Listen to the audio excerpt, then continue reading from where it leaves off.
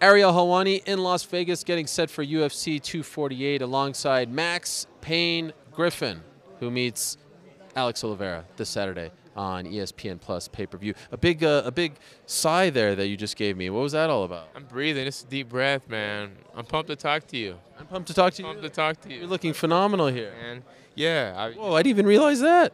Man, we got the watch, we got the Breitling, we got the socks. Who's on the socks? Oh my gosh. Yeah. The drip. This is drip? Drip. Sean O'Malley told me drip isn't a word that people use. I thought it was. Hey, I'm a little older too, you know. This is a good drip right here. First of all, there's so much ice on this, I can skate on it. 8 carats, baby. 8 carats. Yeah, 8 carats. 8 freaking carats. Life is good for Max Griffin. Yeah, You man. didn't rent that, right? No. You bought this. Took it out my safe. Well done. Well, you're looking good, man. Look good, feel good, fight good, right? Is that the mentality? Sure. Always. This is a big opportunity for you, right? To fight on a card like this with 2 title fights. Do you view it as such? Do you view it as the UFC maybe believing in you? Very, very, very, very. My last fights were good. And, you know, I wasn't on the pay-per-view originally. And when I seen that I was on that slot, they bumped me up. They want the world to see. And I'm so fortunate for that. Now, correct me if I'm wrong. Did you have an encounter yesterday with Triple G himself? Oh, dude. How did that happen?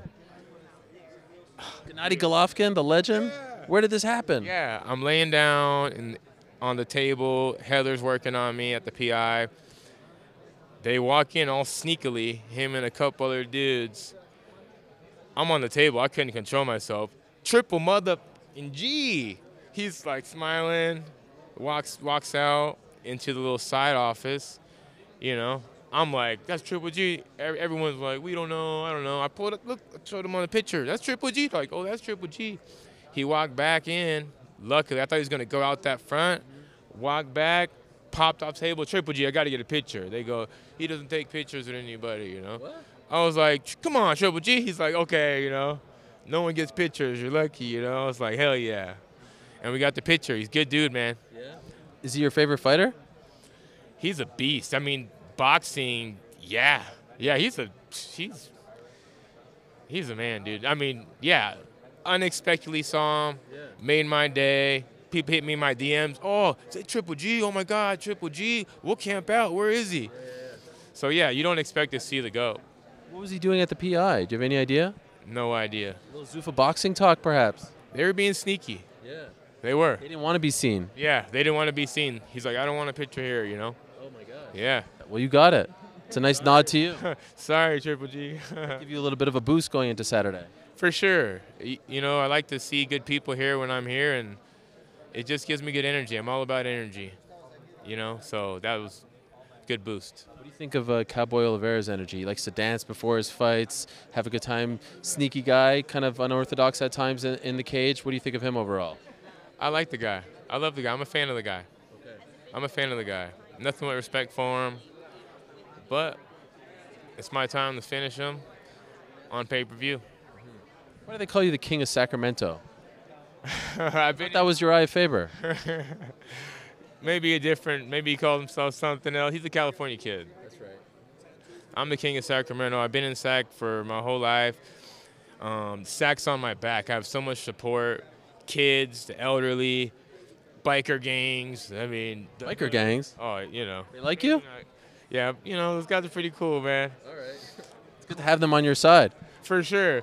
Corporate America, I got so much support. And I actually had a fight against this guy, David Bulletproof Mitchell, ex-UFC guy. He was Alpha Male's best guy, and we fought. We were talking trash for years. That was the King of Sacramento fight. The winner of that was the King of Sacramento, and I knocked him out in 40 seconds, and it stuck. Wow, you get the title for life. Yeah, it seems like it. Everyone still brings it up, still calls it, and that's what it is. That's amazing. And you used to fight like in carnivals and stuff, right? Like the real humble beginnings of MMA in Northern California.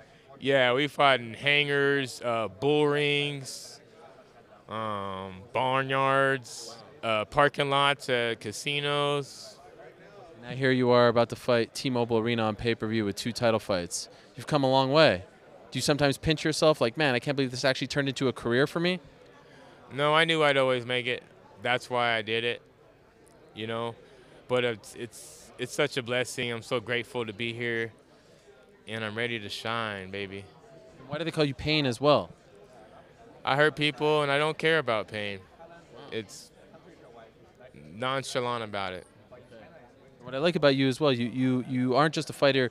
You have a team around you, marketing, building your image, your brand, things like that. You're thinking of the whole package here. You're not just here to say, oh, here, I'm going to fight and then go home.